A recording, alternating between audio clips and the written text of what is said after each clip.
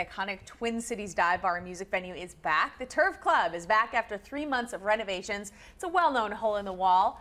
It has a new owner, same people who own First Avenue in Minneapolis. There's a new bar, roof and bathrooms, but for the most part, owners wanted to keep the character and the feeling of the Turf Club the same. One other change, Turf Club will also now be open for brunch. Good to hear they have a roof now. Yeah, that roofs are nice.